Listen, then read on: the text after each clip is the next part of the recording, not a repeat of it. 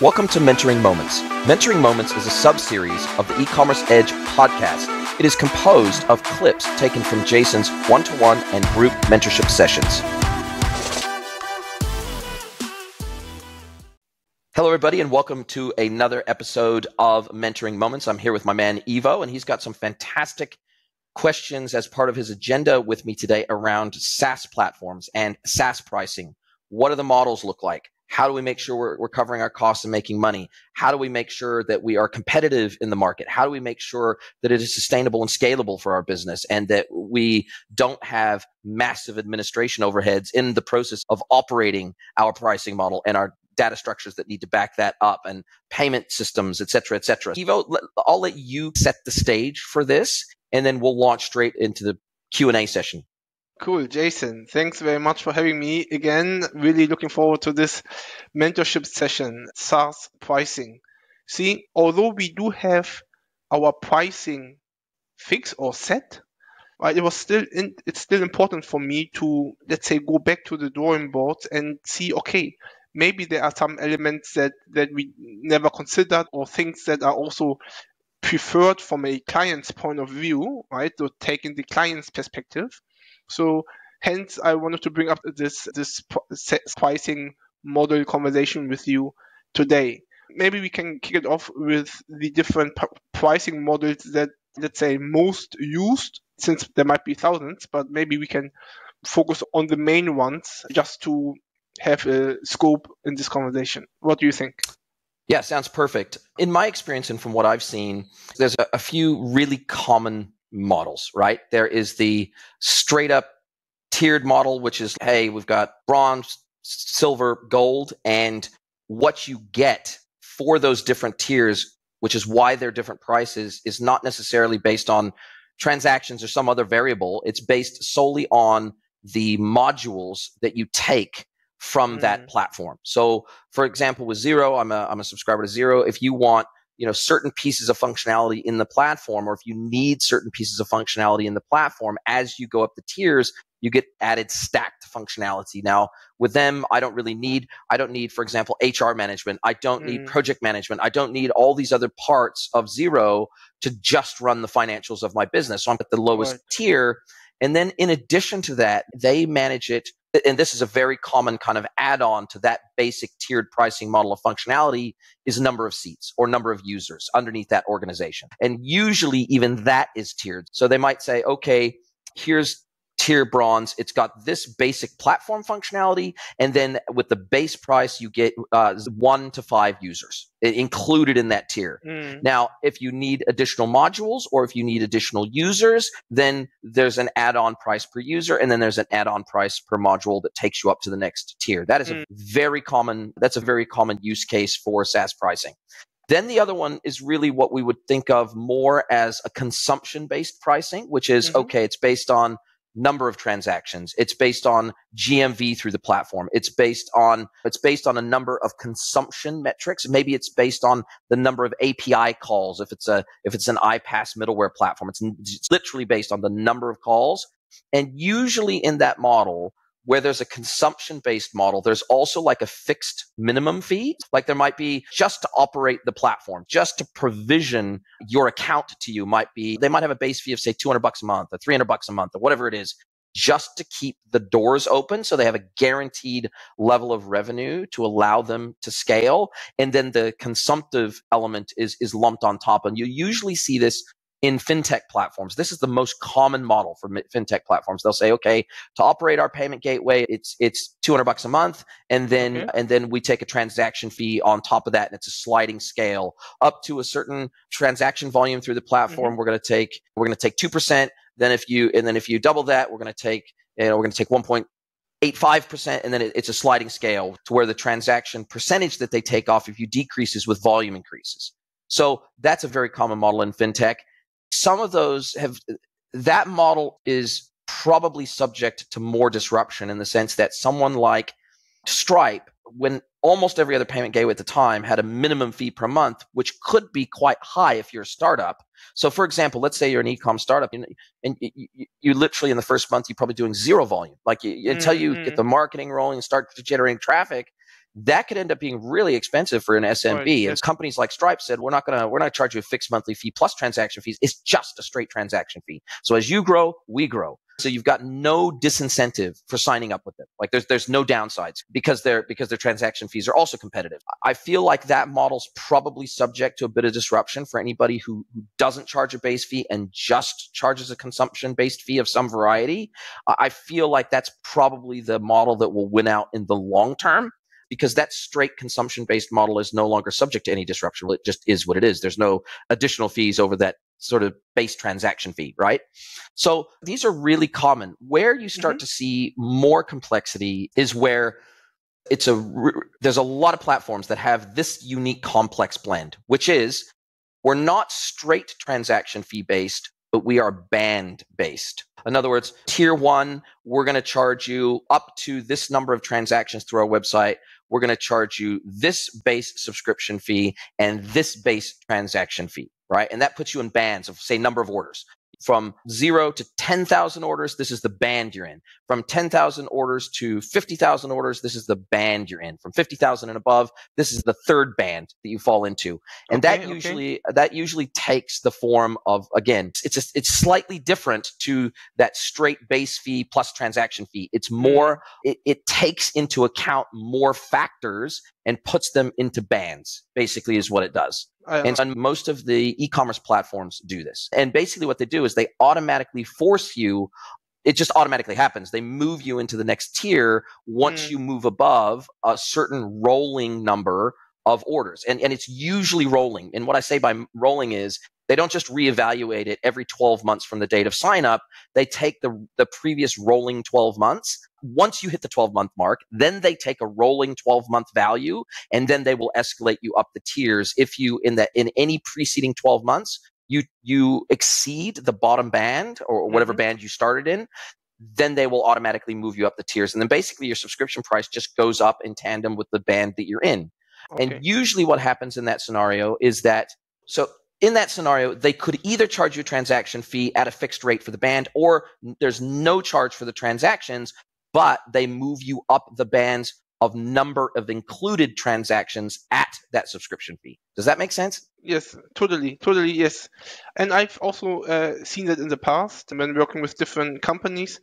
But the first one that you mentioned also with Xero, I think you mentioned, where they have different tiers. Probably that is the most common one. That also Shopify also has those tiers. And all right, understood. Interesting. Now, Jason, sorry, just one quick thing. Sure. There's a key differentiation between the way Shopify does it and the way Xero does it. Xero does not dictate to you that you must move up another tier based on GMV or transactions through the platform or invoices generated. There's no consumption fee that I'm aware of, unless they've introduced it recently. You're paying for seats and you're paying for functionality. That's it.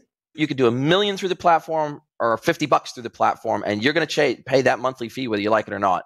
With Shopify, they're saying, okay, at a certain GMV level, right? So yes, in the case of Shopify Plus, it works a little bit more like Xero, but all those tiers, the added functionality is mostly illusory. Like okay, they'll throw in a little sweetener here and there, but it's mostly just comes down to GMV through the platform. And basically they're going to force you up the bands when you hit certain levels of GMV. And I think from memory, I could have this wrong, but I think they force you onto Shopify Plus at $1 million. Once you hit $1 million a year in GMV, I think that's when you're forced onto Plus. Maybe 10 million. I can't remember the exact number. All right. Okay. Understood. And let's imagine a scenario.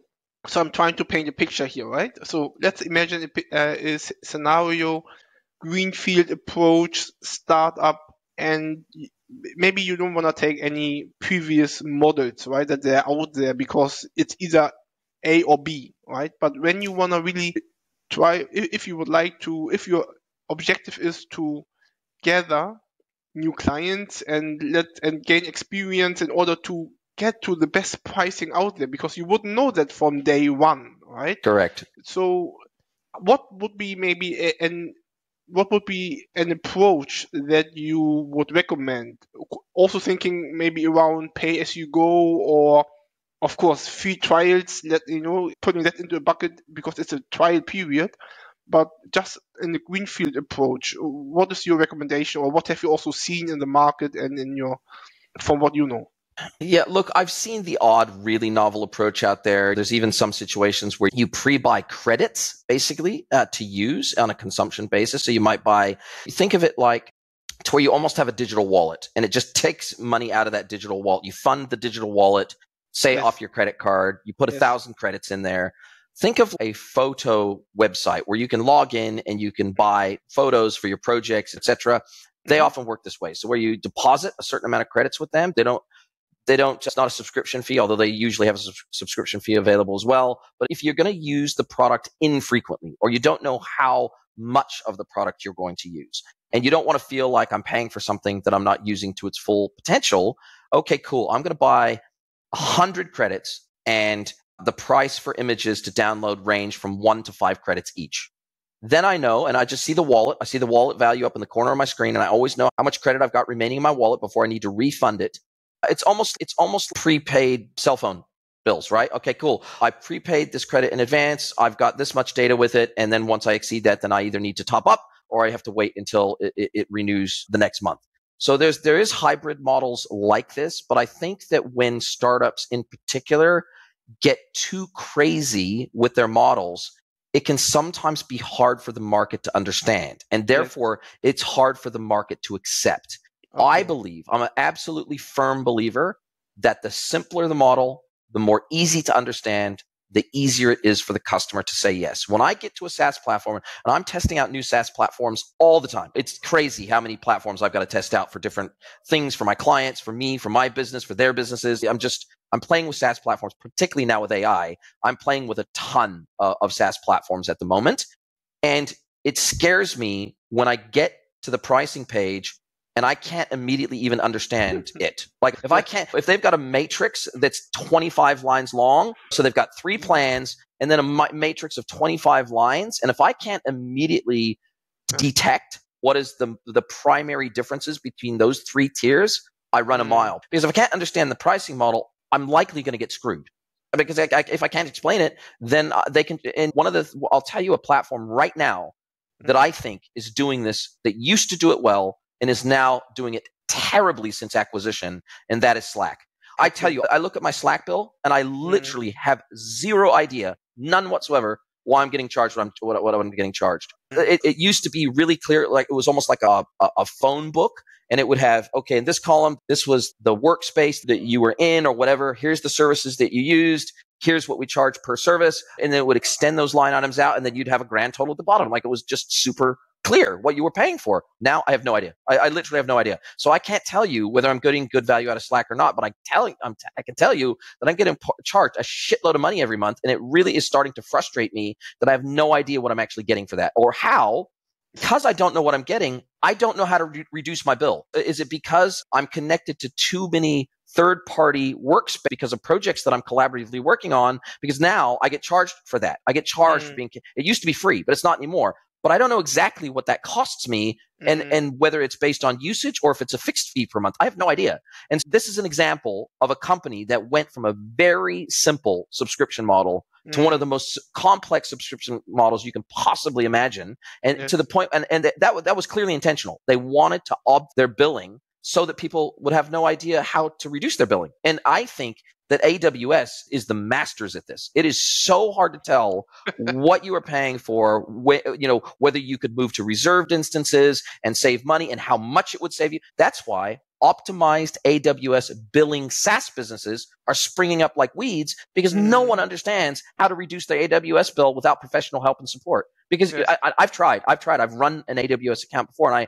I'm just like, I don't even know where to start. I really don't. The best I could find is trying to move to reserved instances for everything that you think you're going to be able to consume over the long term. And that's about the best that I could figure out to do. But when you're talking about API platforms like Lambda and things like that, where it's not based, you don't really get the reserved instance model. I don't know how to reduce costs for Lambda services, for example. There's some people that are expert in that, and they can reduce their bill internally inside their business. But a lot of people and a lot of brands, they got to pay, say, a $25 a month fee or a $50 a month fee for a platform that plugs into your AWS account and does the cost optimization for you based on like your trailing 12 months usage. Hey team, I have a big favor to ask you. Please pause this episode and send the link of this episode to someone you know that you think would enjoy this content. Really appreciate you spreading the word. This is how we grow. We're not a Joe Rogan. We don't have big, massive advertising budgets, but we absolutely want to grow. We want to get the learnings from all of these episodes out to as wide of an audience as possible, and we need your help to do it.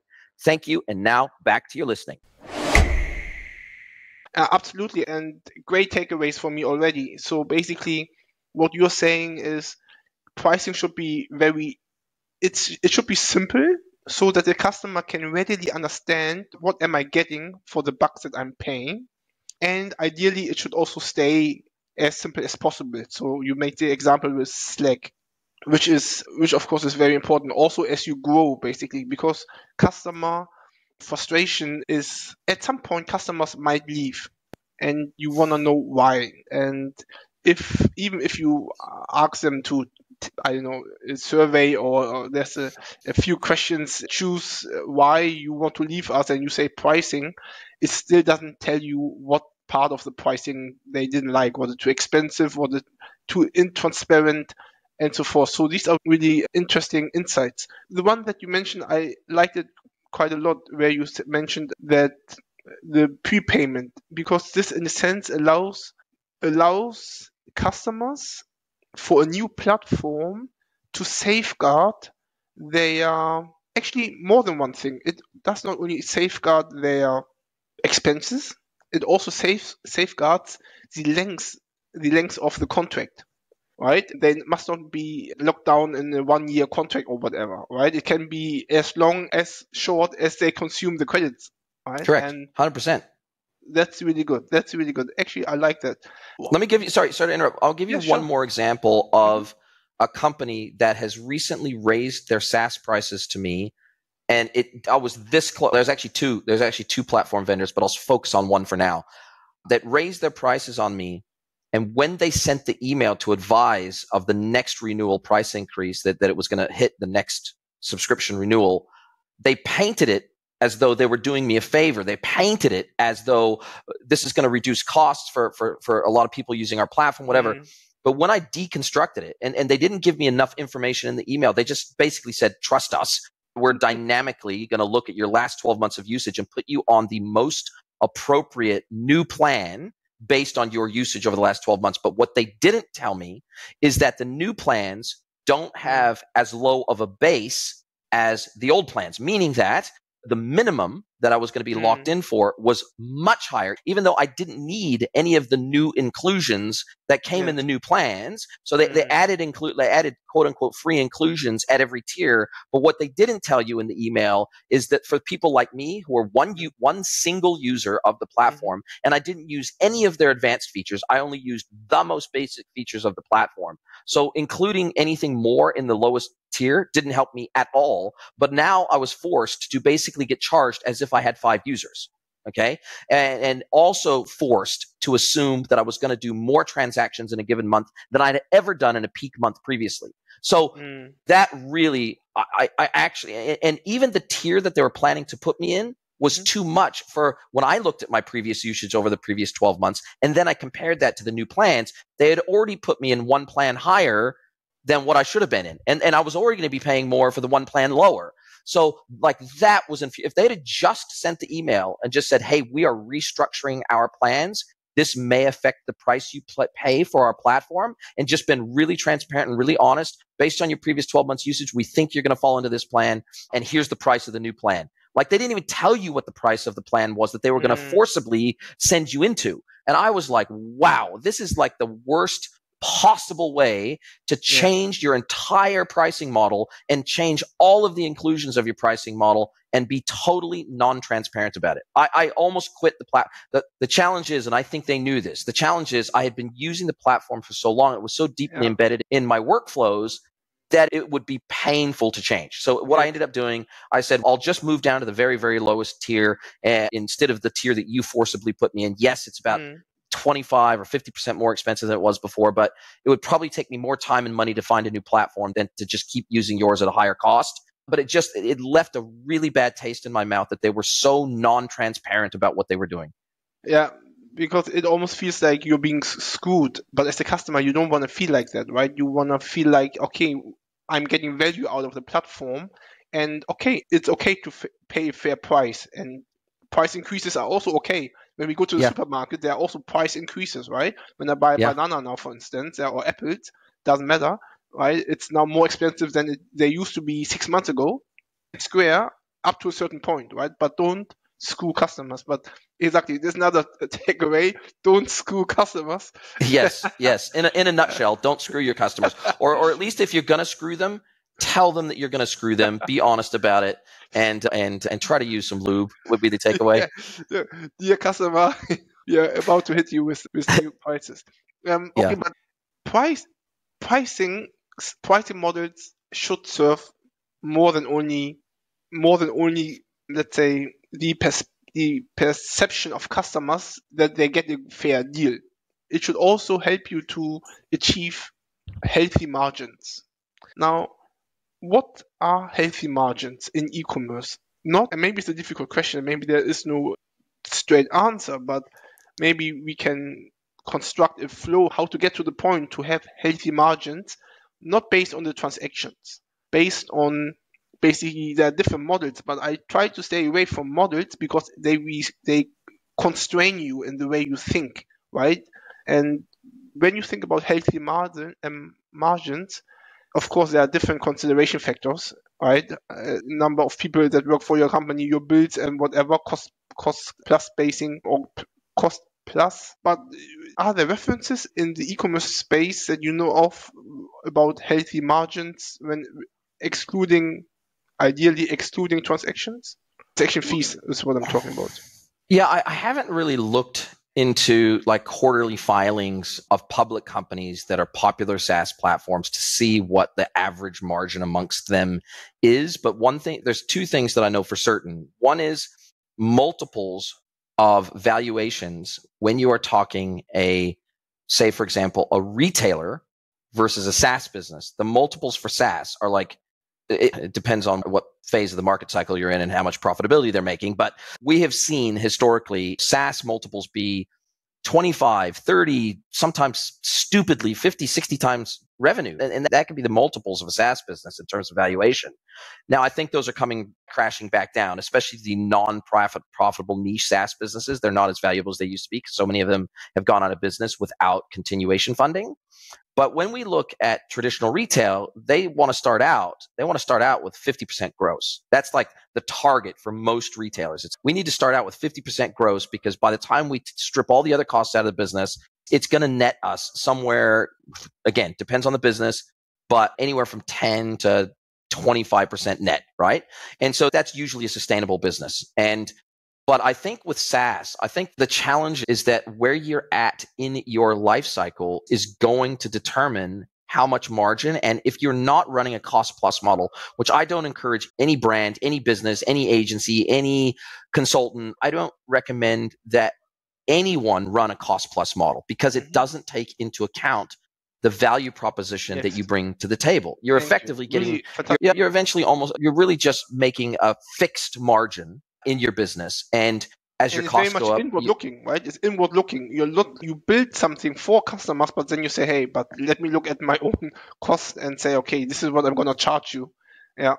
And but if you're the first to market, there's two market dynamics that should affect this. One is what will the market bear versus what do we bring to the table? If we're one of one in what we do, then we have a lot more leverage to be able to charge more. Whereas if we're, for example, let's say we're talking Magento, Shopify, BigCommerce, VTEX, and a couple of other kind of mainstream e-commerce platforms, they don't have very much cost leverage, meaning that they all have to be within cooey of each other because they're all targeting a similar mid-market to low enterprise. They're targeting a very similar target customer demographic. And as a result of that, they don't have outside pricing power.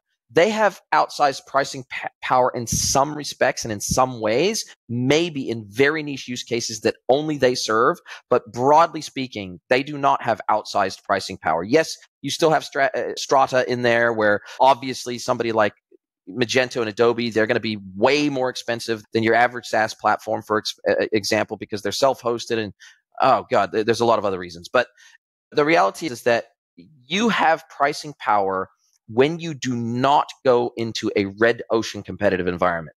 If you can somehow create a blue ocean competitive environment where you either have none or very few direct competitors, then all of a sudden now the value that you bring to the table is so unique that you can, I don't want to say you can price whatever you like, because there's always alternatives, not direct replacements, but there's always a way around what you do, maybe with a different solution. So there's sort of complementary solutions. I wouldn't say direct replacements, but there's alternatives, right? And you will never have total pricing power. And even if you did, you probably wouldn't want to use it because you want to hit a certain volume.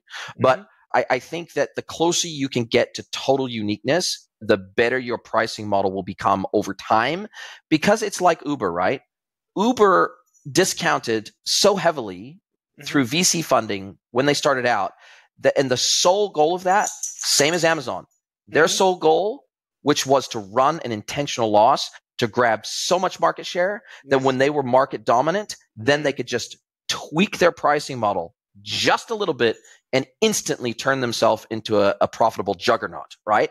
And so that's the type of model we should be aiming for, is that, and if you can get to a place where you're at least covering costs, once you become the default solution in a category or segment, that's when you can lever up your profitability. Now, you're going to alienate, no question. You are going to piss off and you are going to alienate. Anytime you make a pricing increase of any description, you are going to alienate customers, and they will, if they can easily find an alternative, they will make that jump, right? But if you've got a sticky system and a sticky platform that requires, say, integrations and all these other things, they may not like it, but they'll probably stay as long as you present other value. Now, I'm going to give you another example. I was a beta user of Opus Clip before they started charging, and it was free. And so I didn't know what they were eventually going to charge when they went to, because I knew they were not going to stay free forever. It was way too much value to stay free forever, because I was just waiting for that email. I was just waiting for that login to say, okay, our free plan is no longer free. Here's your base plan. And I was expecting them, A, to have multiple tiers, and B, I was expecting it to be really expensive, and C, I was expecting that they would increase prices over time pretty rapidly, right? So I was expecting all those things to happen because I just felt the platform was too good and they could easily take advantage of customers as a result. But an interesting thing happened in the market in the intervening time. There was a few other platforms that had started doing something similar to what they did, maybe not quite as good, maybe not quite as user-friendly, but it was included with some other full spectrum video editing platforms. And I knew that they would eventually probably catch up to around Opus Clip's capabilities. But the other thing was, when they forced me to pay, first of all, I ponied up literally the first day that they had the pricing model on there. I was happy to pay. Pricing was fair. There was no multiple tiers. There was just month to month or annual. And you even on annual, you would, I think I paid for the full 12 months up front because it was so cheap. But that was the only difference. You could go month to month, or you could have annual. And they included all their features. There was no tiering of features. You got everything in the kitchen sink for the one fee. And I was like, this is fair. This is transparent. It's cheap. Why wouldn't I? Then what they did, something very fucking smart. Literally every single month since that day that I signed up, they have sent me an email with all the new product enhancements that they've done during that month and released. And they said, when you log in, you're going to see this. When you log in, you're going to see this. And and they didn't mention anything about money. It's not, oh, we're going to charge you more now, or, oh, we've got this new tier so you can get this function. They just said, this is included as part of your base subscription, but we just wanted to let you know all these new things that we're doing to make it more useful to you based on your feedback as a customer. And so I feel better if they were in 12 months time from now, they were to come back to me and say, Jay, sorry, our costs have increased and we need to at least cover our costs to be a sustainable business. Hey, we're having to bump our plan cost up to this per year. And the next time you renew 8 months from now, that's our new annual fee. It's the new annual fee. Here it is. I would have no problem with that because they've set the stage for me to go, not only do you have base costs that have risen for you, but you've also introduced 12 months worth of enhancements that didn't cost me a thing extra. Man, no brainer to renew. I'm very happy to renew. And it makes me proud to be an early supporter of your platform because I can tell people I was a beta user even before this product went public. So Yeah, look, I think there's a right way and a wrong way to do pricing model changes or pricing changes themselves in SaaS. Okay, because it's a very good point that you mentioned, because that would be my final question for today, is beta users, right?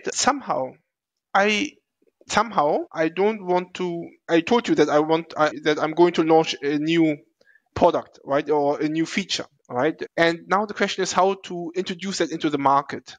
And there needs to be a certain customer base to also get feedback, so that I can get feedback.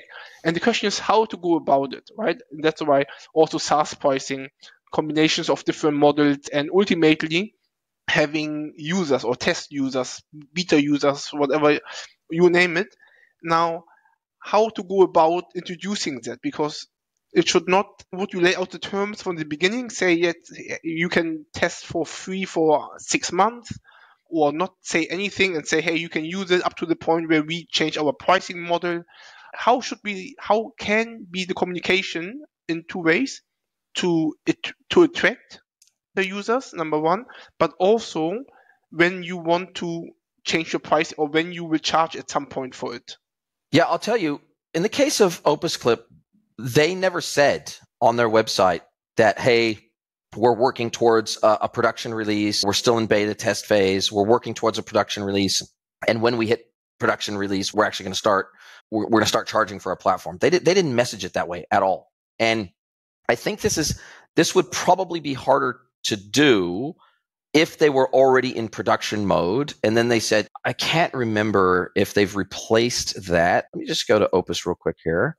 I wonder if they even still give a free, because you can go month to month with the platform. I don't think they even offer a try before you buy. Yeah, let me just see here, because it's taking me to the login screen, of course, because I have an account. But I think if I was to, let me just go in incognito. Let me just see. I think they require you to at least sign up, even if they have a free plan. Opus plan. Let me just see here. Pricing. Let's see here. Free forever plan. Okay, so they still offer that. After your free essential trial ends, enjoy continued use of Opus Clip with our free forever plan. 60 minutes, free upload minutes per month. Create a free account. Okay, so they still have a free that's recent, because I didn't even know that they still had a free forever plan, but it's limited. And they also have, I think, a free trial in addition to that. But I don't know, because I already have an account. So when I log in, it doesn't allow me to have that. And it says they've also added a new thing there, that they're adding a pro plan available in December. It says for professional creators, editors, agencies, content marketers, credits from the yearly essential plan will be upgraded into the pro plan credits at no additional cost. Enterprise plan, have requests on APIs, large volumes, blah, blah, blah, contact us. Mm-hmm. So at the moment, they've purely got a monthly and a yearly plan. That's it. But what I will tell you they did do, because I was one of the first people to move from the free beta test plan to a paid plan, what they said is, hey, when you sign up, we're going to give you, I can't remember exactly what the number was, but I think they doubled my minutes of available upload time for 6 months or 12 months or something like that. They basically, they didn't give me a dollar value discount. They didn't say, okay, we're going to give you 25% off when you subscribe. But what we're going to do is we're going to give you more value in terms of the allocation of free upload minutes per month included with the plan. We're going to like double that for you for a period of time as one of our first subscribers. So that made me feel even better, because I didn't expect to get anything extra when I started paying for my plan. I didn't expect anything extra. So they gave me extra minutes. They gave me extra value. Even though I was paying the same price as everyone else, they gave me extra value as a result.